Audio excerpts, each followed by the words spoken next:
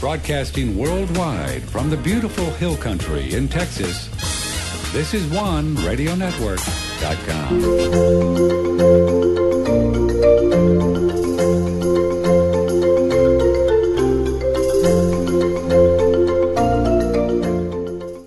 Eva Marsh is in Ontario, north of Buffalo, where they just get so much snow up there. I mean, it just doesn't even matter, right? It's just...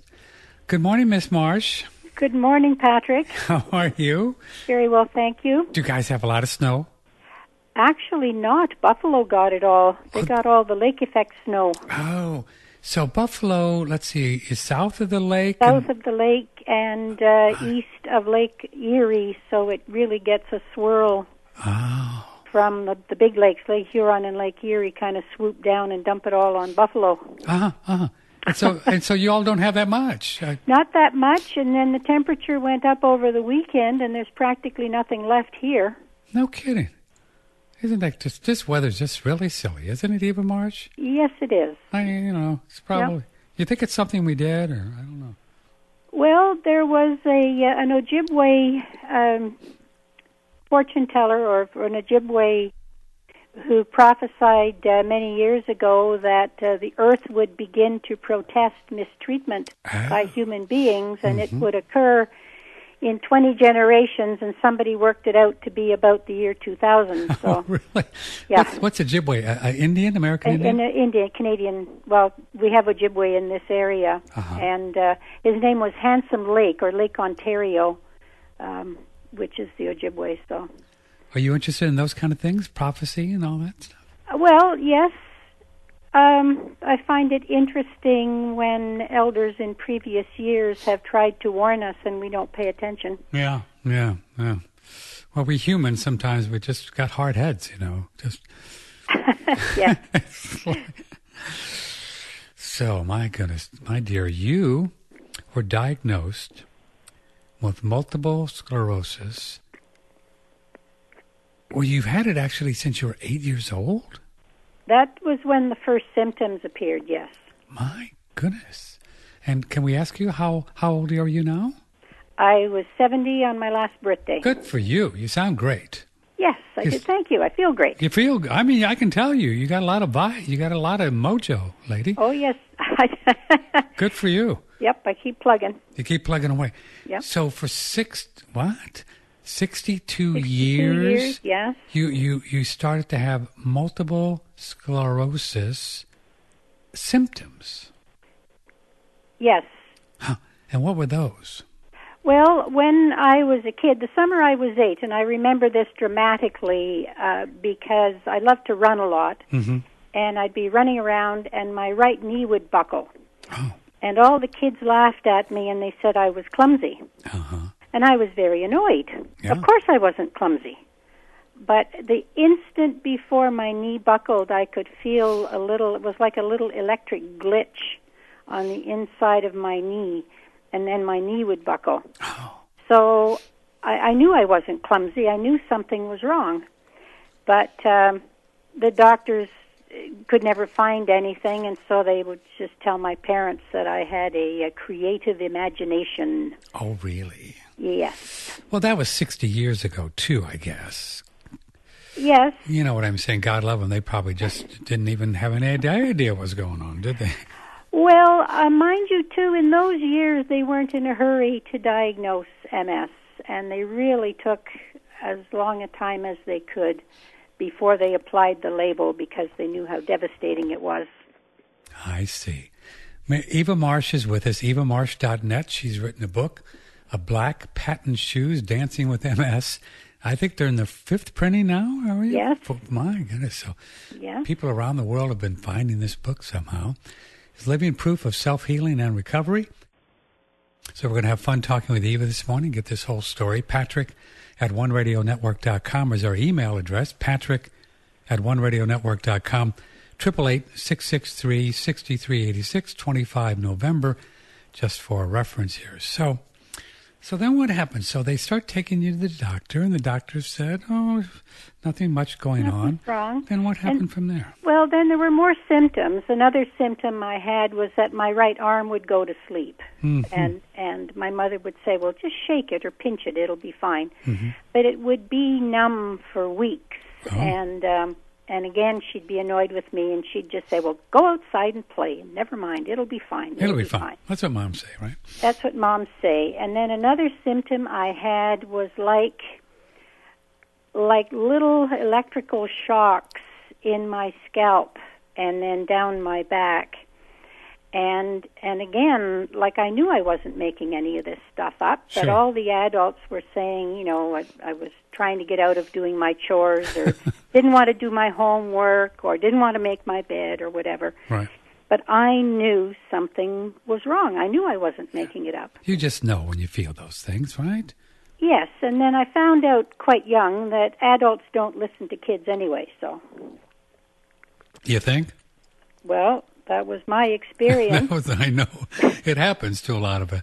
Some of the adults who get it, though, they do, which is great, you know? Yes. So that went on for how long? Well, through even in my teen years, when I was 16, I lost the sight in both eyes. And the family doctor told my mother that it was because I did too much reading. Oh, you're kidding. No. But now, looking back now, I know that the specialist in internal medicine who checked me out, he knew. But as I said before, in those days, nobody was in a hurry to apply the label MS.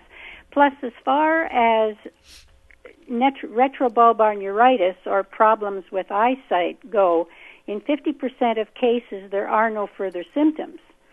So why attach a label when you really don't know if anything more is going to happen? Mm-hmm. Mm-hmm. We don't have that same caring. We seem to be in a hurry now to apply the label as fast as possible. Anyway, that's my observation. Yeah. So you're quite knowledgeable and have degrees in physics and electrical engineering. Isn't it interesting that you experience some kind of electrical kind of a thing? Well, you ever made that connection? Yes, that was why I chose physics, because I wanted to try and understand the disease process and the healing process right from the quantum level up, like right from the tiniest level of energy through to the big picture, the macroscopic picture. So, and then electrical engineering, that's all about communication.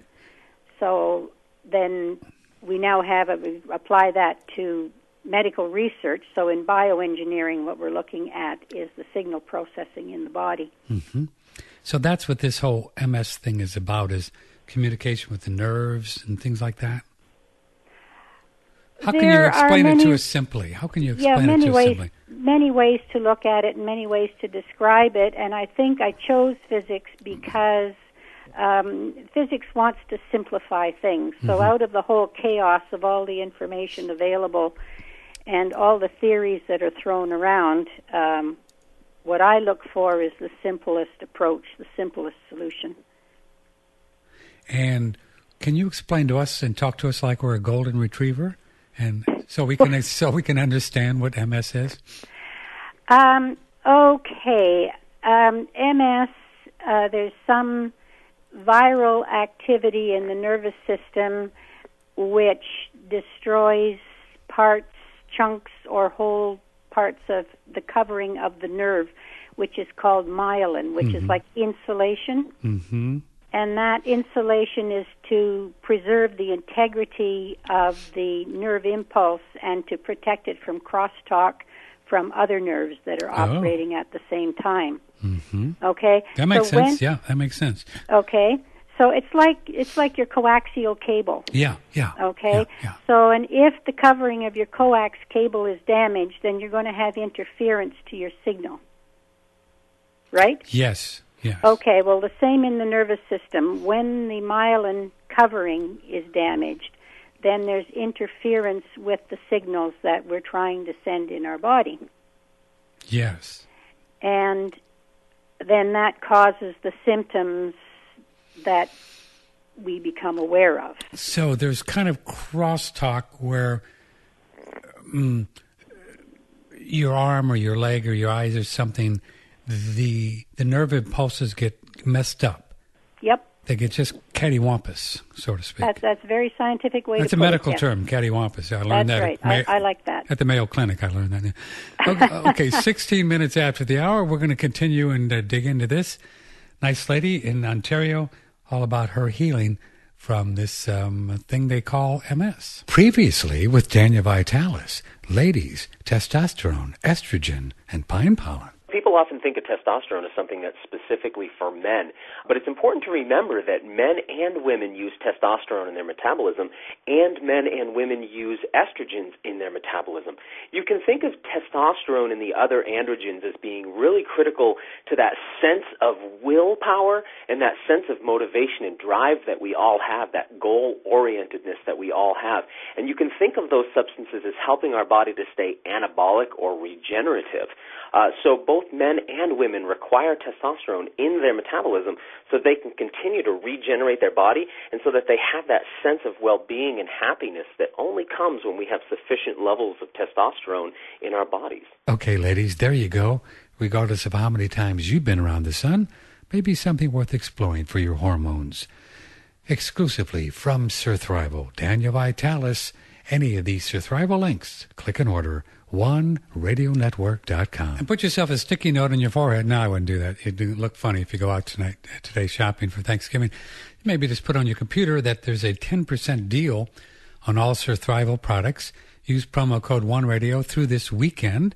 So pine pollen, elk velvet, shaga, reishi, the dual extraction, the yummy colostrum, schizandra, the organic ghee.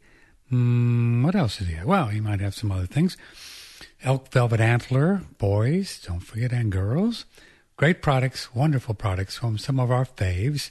And One Radio is the promo code through this weekend for 10% off with Daniel Vitalis' Surthrival through our website, OneRadioNetwork.com. Transforming your body to the shape and size you desire and feeling good at the same time just got a whole lot easier. The new frontier of human nutrition will be to focus upon the effects foods and herbs have upon the epigenetic portion of our DNA. Epigenetics teaches us that cells can be signaled to perform in a much younger manner. These signals can come from biochemicals in food or from frequencies generated from thoughts and feelings from yourself or others. One World Way uses high-quality milk derived from Amish pastured cows. It is processed to protect the proteins from damage and deliver the optimal epigenetic signals to all the cells of your body. My name is Daniel. I'm 34 years old. When I started using One World Way, I weighed 228 pounds. Now, after 2.5 months, I weigh 182 pounds. This is my ideal weight. I've noticed an increase in stamina, rate of recovery from workouts, and an increase in my potency. You can order One World Way here at OneRadioNetwork.com. That's OneRadioNetwork.com. You can, and they're shipping the 21 grams of protein, new formulation, chocolate, vanilla, strawberry. You can order today, but if you wait till Friday, hint, this is a hint, you can get 15% off Santa 15 at checkout. Cyber Weekend. Oh, this is Cyber Weekend. Oh, well, listen, I'm not going to even go out if it's Cyber Weekend. I mean, there's, too much traffic. Cyber Weekend at Synergistic Nutrition through OneRadioNetwork.com. Just click and order. Put Santa 15. 15% off of everything that Stephen Hewer offers through OneRadioNetwork.com this weekend. Previously, Dr. Gerald Pollack surprised us with this interesting fact about the benefits of the Relax Far Infrared Saunas. Can I say something about far infrared? Yeah. Talked about it. So infrared. So as I said, infrared energy is what builds this fourth phase of water.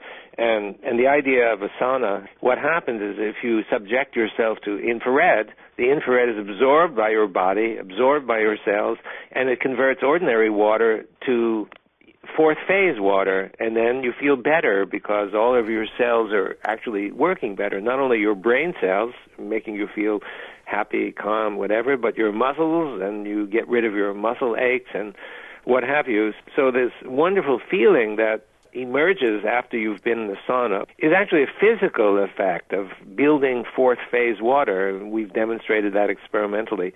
That's fascinating. Maybe we're actually making the water in my cells when I do this infrared sauna into fourth phase. Exactly. Well, that's cool. I'm pretty sure that that's the case. Always something new. Isn't that great? Click and order the Relax Far Infrared Sauna and finance it through PayPal with no interest. Right here, OneRadioNetwork.com.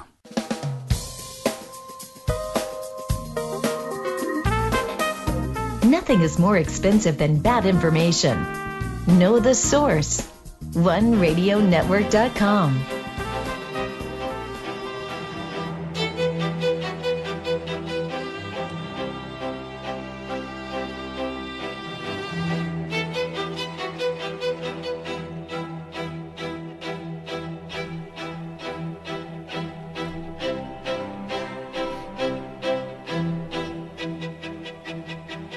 Talk to Patrick now, 888-663-6386, or email patrick@oneradionetwork.com. A lot of interesting things on Eva Marsh's website, evamarsh.net, all about her book, Black Patent Shoes, Dancing with MS, that she began feeling about 8 years old. She's got books, DVDs, she speaks, she coaches people, she does workshops, she's 70 times around the sun. And she's a healthy lady, and she lives up in Canada, and she figured this out, and seems that after she started with MS early on, these symptoms that nobody really believed her, she then began studying electrical engineering and physics to try to figure out what was going on. So do you think then, Eva Marsh, after all these years, that if you had to put, like if you're on a game show and you had to put the initial cause of this, would you say it was some issue with your immune system early on, that your body wasn't able to deal with a viral or bacterial that kind of alienated these myelin sheaths? Actually, over the years, I've now been reading research and history for 47 years. Wow. I have found repeated references to the red measles virus, a genetic mutation of the red measles virus. Really? And it's exactly analogous to chickenpox and shingles.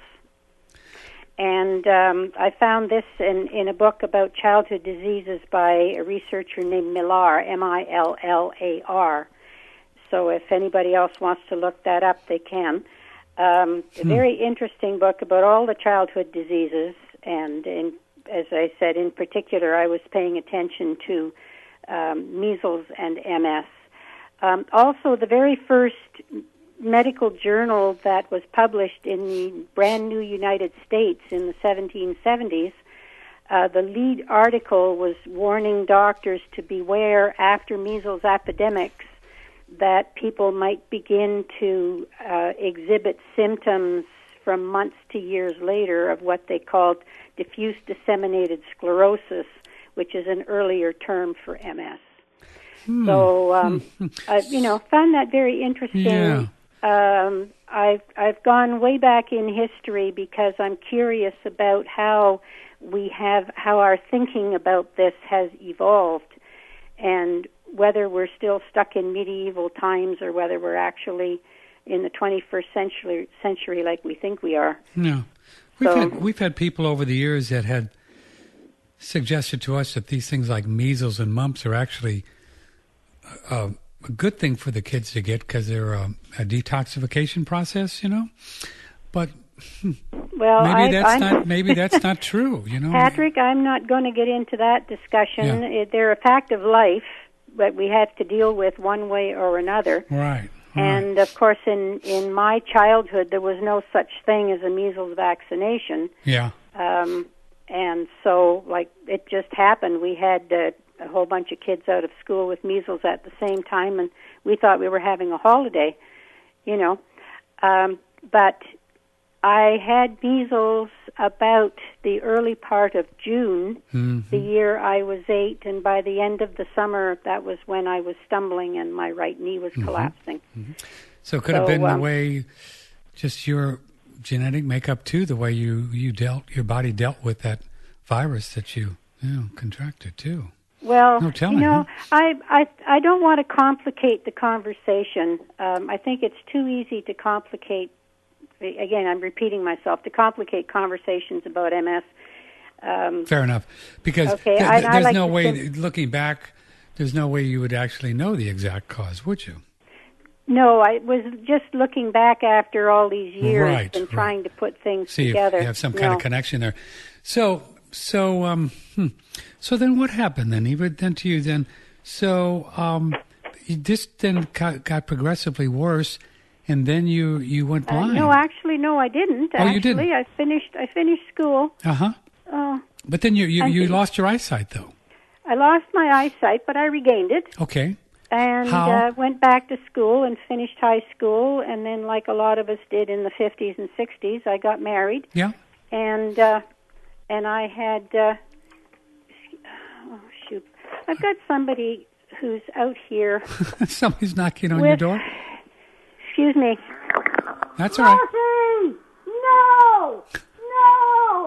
Stop! You can go. You want to go take care of that for a minute, Eva? I'm on the phone. You want to go take care of that for a minute? Because I can... I just did. I just yelled out the window.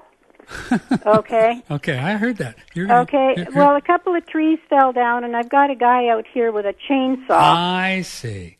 And I do not want to disrupt this. Well, if you need to just go out and talk to him for a moment, I can just dance here for a minute. No, I just stopped him now. So. Okay. Anyway, okay, I want to get to what happened. Yeah. So I got married and had two beautiful little babies. Oh. And I was working in the pharmacology research lab at the veterinary college here in Guelph, Ontario. Mm-hmm. And I woke up one day to go to work, and I was immobile from the neck down. Wow. And so now finally, when people could see the symptoms that I had been complaining about for years, they diagnosed MS, and they told me, number one, I wouldn't recover, and number two, I should get my affairs in order because I didn't have long. And I thought that was silly. And how old were you at that time? I was 22. My goodness. Okay. They said you just get your affairs, you're out of here. That's right. Well, I thought, for heaven's sakes, like they hadn't been right for the previous 14 years. Why would they be telling right me, now? Why are they right now? So anyway, now by this time I had realized that I could start to move my left side. My right side was paralyzed, but my left side was mostly a problem of having no feeling and no position sense, like not knowing where my body was. Yeah. So anyway, I went home, and so there were my two little girls that were 1 and 2, and they were quite happy to have Mom home from work. So we crawled around on the floor, and we had lots of naps, and we sang songs, and we played games, and we had lots of naps, and I started to recover. Oh. And the more I recovered, the more I could do, and within 3 months I was fully recovered, and I was ready to go back to work. So doing anything other special with diet or anything else? Just resting? Just resting and moving and ignoring it. Yeah. Just, singing and, people talk now about the healing sounds. Sure. Well, old MacDonald had a farm. Sung again and again is very healing. Right, works pretty good. That was your spiritual exercise, right? That's right. That was my spiritual exercise. And then just the love of my children. Yeah. Just being, playing with them and oh, that's beautiful. Yeah. Having a good time. So anyway, I went back to work. And as I said, I was working at the veterinary college. And I had access to a full medical library. So instead of playing bridge at lunchtime, I decided I'd better go to the library and see what I could find. And I very soon found, now they had told me that myelin doesn't heal, all right? Mm-hmm. Well, one of the very first papers I found was all about remyelination in an adult cat. Now, because I was at the veterinary college and had veterinary researchers to speak with, and they told me that there was no difference between adult cats and human beings, that we are all called large mammals. and that whatever happened, whatever this research project showed about adult cat nervous system was equally applicable to the human being. Well, and I knew I had just done it. Obviously, I had been immobile in March of 1967, and I was back to work in June of 1967. So I knew something had happened. That's amazing. Healing of some kind. Sure. So anyway, this is a paper by Mary Bartlett Bunge. She's formerly head of research at the Miami Project to Cure Paralysis, and did this exceptional paper as her PhD thesis. And what's wonderful about it is because, like, at 22, here I was, this airhead who didn't know very much, and here's this wonderful paper with all of these electron microscope slides, okay, full color. And Mary Bunge's got little arrows pointing to various features, so, you know, you'd have to be a nitwit if you missed it, because an arrow would point to a feature and it would say, here is broken down myelin, here's myelin healing or repairing, and here is myelin further advanced in the healing process. And then Bunge also, so on one level, she's doing electron microscope slides of spinal cord segments, okay? And on the other level, she is observing the condition of the cats that are not being sacrificed to make slides, okay? And what she observes is that the animals, the other experimental animals, begin to improve when remyelination begins, and that these animals have returned to normal by the time most axons, okay, so most nerve cells, are at least partly remyelinated. So you start to recover pretty quickly once the remyelination starts. Yes, yes. Which is what you experienced. Yes, but you see, most humans believe that they can't recover. Yeah, because they're told that, right? We're told that again and again. We're bombarded with that message. So if we believe it, yes, and we make no effort, then the myelin has no direction about how it should be healing. Yeah, well said. Okay? Yeah. And it's just like playing an instrument. You have to practice. You have to school your nervous system. You have to tell it how you want it to make changes and reconnect in order for you to play that instrument. Good for you. Wow. Okay? The body's the very same. If we want to walk again and recover, we have to give the body directions in healing, and that is simply to want to do it. Wow. That's very powerful.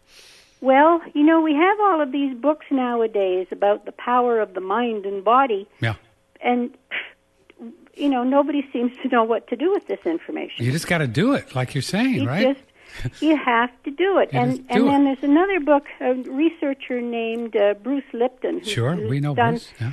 wonderful work on the power of our belief. Yes. And his book proves the power of our belief system to make changes in us physically. Yes. Epigenetics, eh? Epigenetics. So it does, you know, we keep giving things new names. Right. But it's all the same thing, right? It's all the same thing. It's all the same thing. Yes. Well, another researcher, Candace Pert, who wrote a book called Molecules of Emotion, and then she's got a CD set, too, about the body as the subconscious mind. Oh, boy, I like that. So it's our programmed beliefs that also help to determine the health and wellness of the body. Yeah. You know, so there was my mother from the time I was a kid telling me again and again, run outside and play and you'll be fine.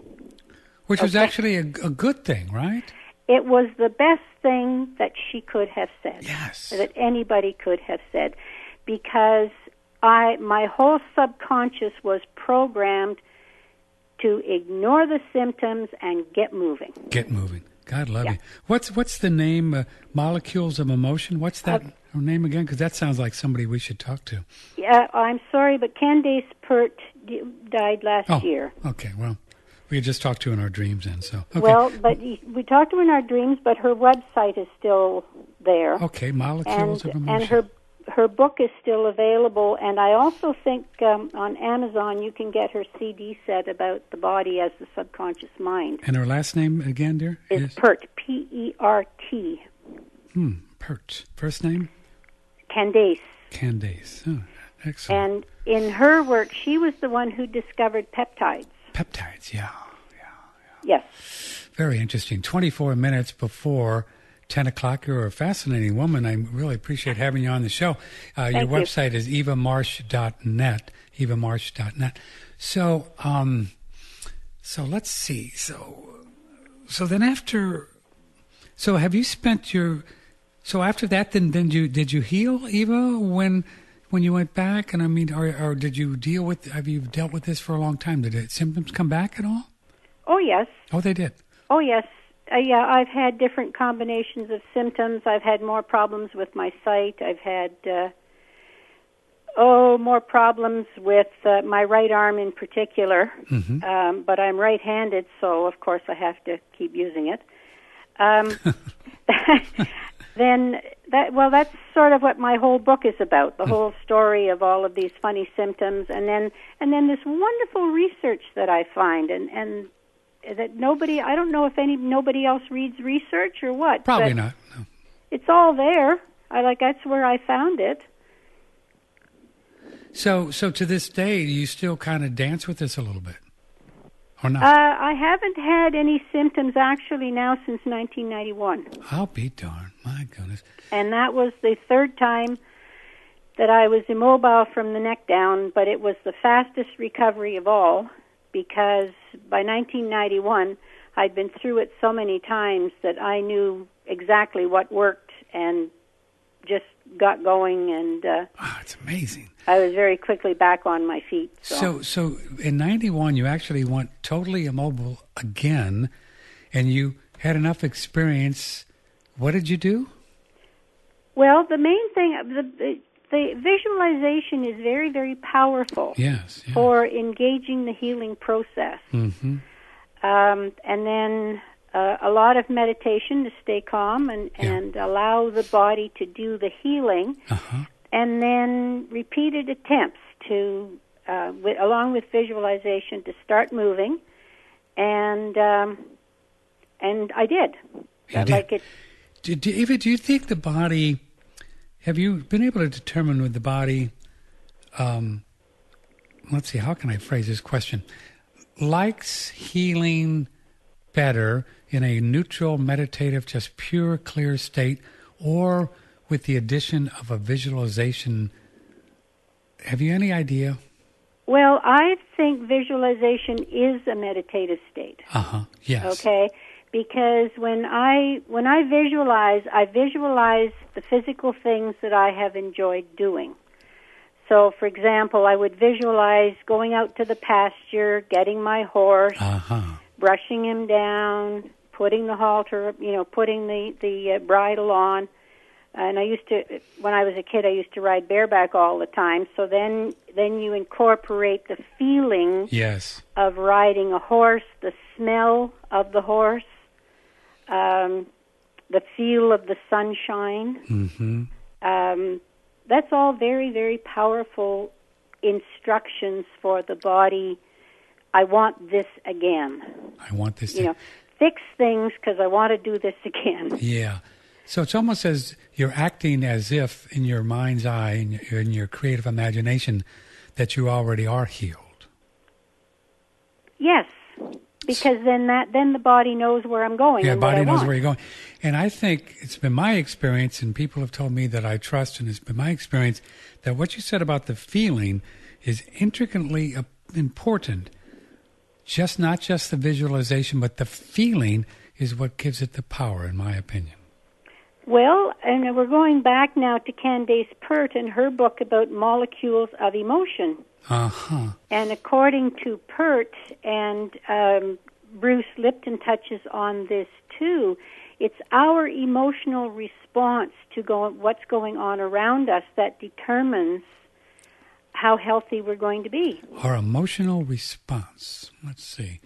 Okay, to what's going on around us. So it's people think, the environment. Well, that's not air and water.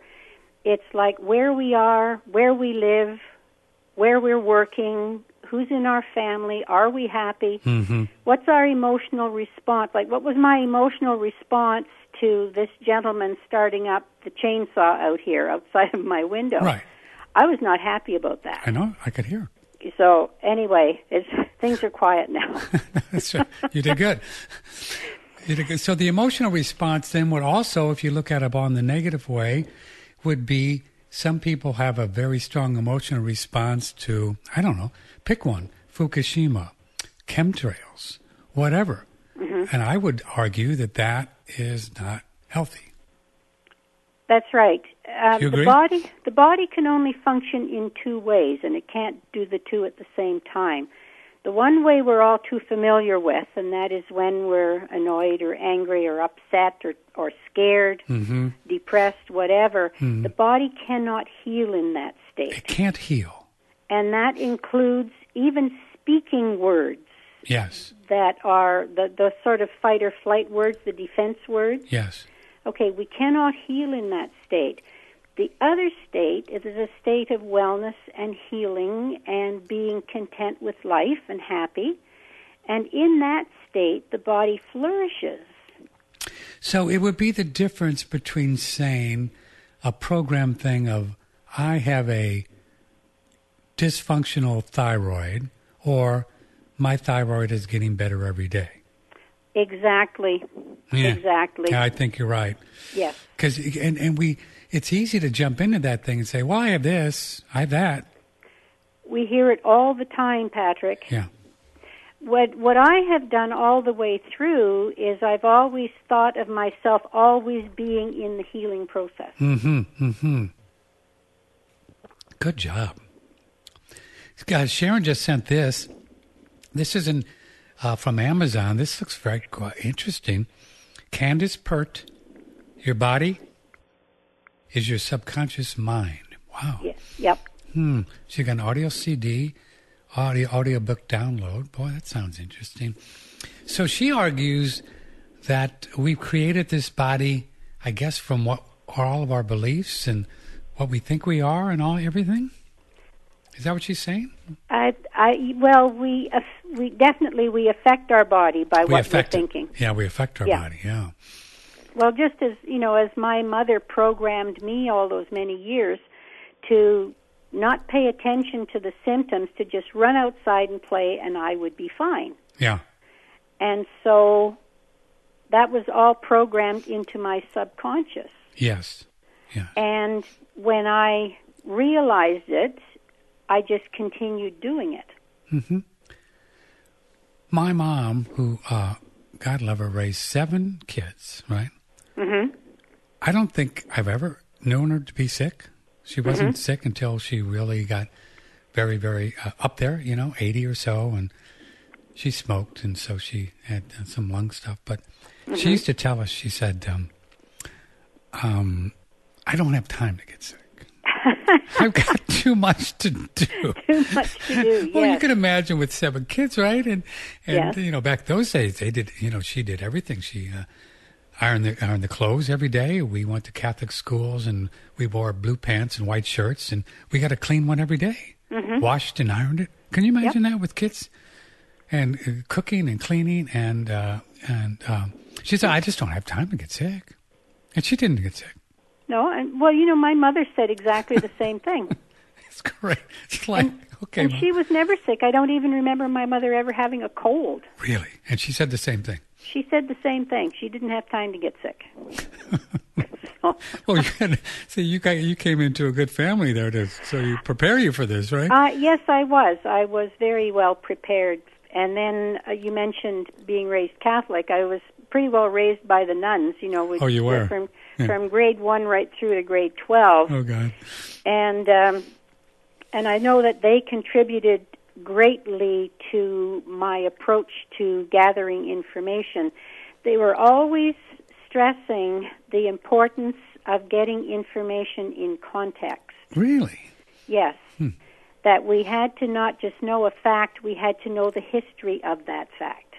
Good for you. We had to understand how that fact came to be regarded and believed.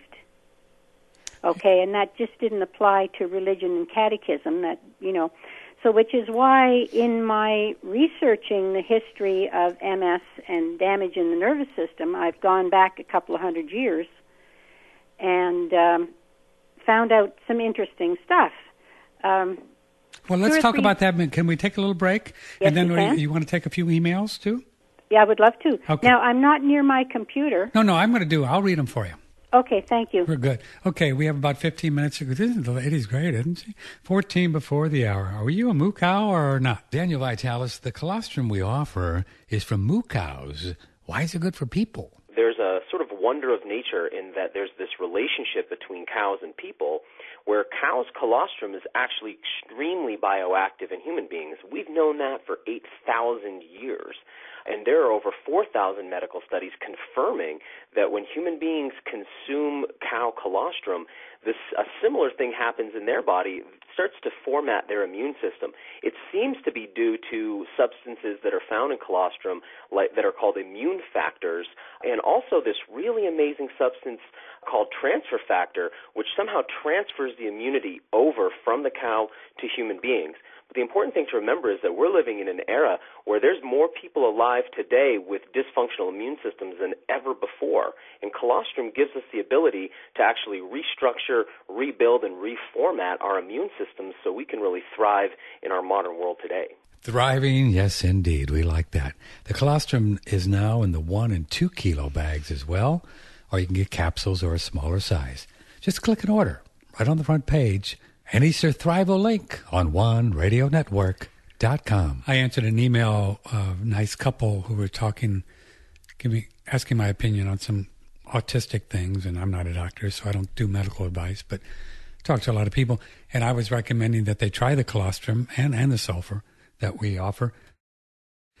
She had asked if she thought people had told her that the sulfur would actually increase candida in the body, and I emailed back and said, once again, I don't give medical advice and stuff, and I can't tell you what to take for your kid, but I would think it's just the opposite. Everything we've been told, it delivers oxygen to the body and to the cells, this organic sulfur, and candida and fungus and this kind of stuff, they don't like oxygen. So I told her I think it would be just the opposite. I sent her the link to that interview we did with the real cute girl that they just did sulfur and royal jelly, and her autistic symptoms went away. Now, I'm not saying that sulfur is a cure for autism or royal jelly, but this is what happened with this lady. And we talked to the mother and the daughter on this interview, and it's quite fascinating. You can just Google autism in our search engine on One Radio Network and hear the interview.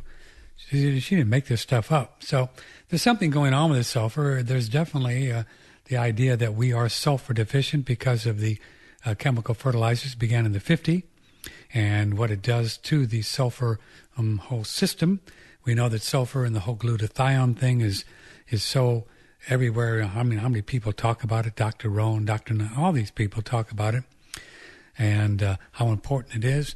So that's why I guess people just feel better taking the sulfur. And email after email after email do we get every day. I just love this sulfur. We just love this sulfur. And people try it and they like it. Let's see, I had one. Here's one. I'm having similar experiences to other people. Very vivid dreams I can remember. I don't need as much sleep. Seems like I'm getting deeper sleep.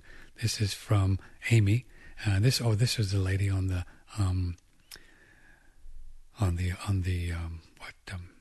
autism. Here's one from Cheryl. I've been on your sulfur for 3 days now. Feel tremendous energy, so much so that I'm going to lower my Armor thyroid dose tomorrow and see how I feel. I'm remembering my dreams too, which is wonderful.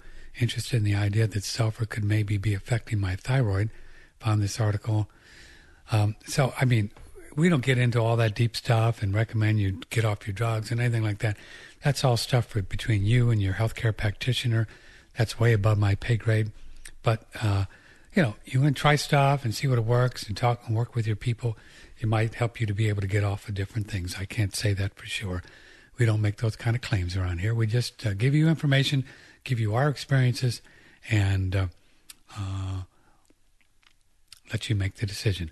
We're going to order up again sulfur this afternoon, probably around noon our time. If you'd like to get in on a 2-pound order, $79, you can do that. $79 and $94.50 if you're in Canada, $99 around the world. Also, if you like multiple pounds, 4 pounds or more, we can give you a 10% discount. Tell me how many pounds you want, where you live. I can quote you a price, and then we can work it out. And pony up. Take a lot more during the holidays when you could eat more burger doodles. We are listener supported. One Radio Network. Talk to Patrick now. 888-663-6386 or email patrick@oneradionetwork.com. Well, you never know. You might go over to Grandma's house and she'll have something strange to eat. And certainly, it's my opinion, it's best to be grateful for the food and eat it. Tell her how great it is, even though your little mind says, oh, no, I shouldn't have that. Just eat it. It's better, I think. Just eat it. 8 minutes before the hour, but that's just me. Let's see. I know you were just about to talk about something. I interrupted you. Can you refresh? Well, we were talking about the body has only 2 ways to function. Yes. And it can only function one way at a time. And we actually have a choice. We don't have to stay in the scared, depressed, fearful mode. We can move into the healing mode. And for me, the easiest way was always by singing and watching comical movies. Mm-hmm. Just get back in that space. Get back in that space, and then the body knows exactly what it's supposed to do. The body wants to heal. Yes. And if we can keep ourselves in healing mode, the body can just take off and heal us. Well, Eva, what you're saying, it's so simple, and I agree with you. People over the centuries and the eons, God love them, they have complicated this more than I think it needs to. We are soul, right? We are spiritual beings, huh? We are. We yes. are, and wherever we put our attention is where we are. That's right, yes. I want to bring up, when we're on this topic, I'd like to bring up MRIs and how it contributes to misunderstanding MS. After, in the 90s, so after I'd had my last serious episode, some colleagues and I were trying to get funding to do a research project on recovery. And the guy who was holding the money bag said, well, you don't even have MS. And I said, would an MRI prove it to your satisfaction? Mm-hmm. Okay, so a couple of days later, I had my MRI. It's been interpreted to mean that I require 24-hour care because there are so many spots, they can't even count them, and there are spots in area of my brain that are supposed to be interpreted, that have been interpreted to mean that I can't process any information. So, Patrick, I don't know I'm speaking to you. I don't know that I was yelling out the window at the guy with the chainsaw. I don't know what the weather is like out there. I understand. So, anyway, and I've talked to physicists here at the local university about the application of MRI to the human body, and they say that doctors do everything they want anyway, whether it's right or wrong. Yeah. Here's an email for you. Greg says, I've heard that Lyme as well as chlamydia pneumonia as a target possibly the viral source for MS. What is your opinion of this? Okay, my overall statement is that there are many, many, many ways in which neurological symptoms develop, okay? Mm-hmm. And it just depends who you happen to consult, how they choose to interpret the symptoms, and whether they put the label MS on it or whether they put some other label on it. Uh-huh. Okay? Yeah. We can even have neurological symptoms if we have teeth that need to be looked after. I'm saying if we have what?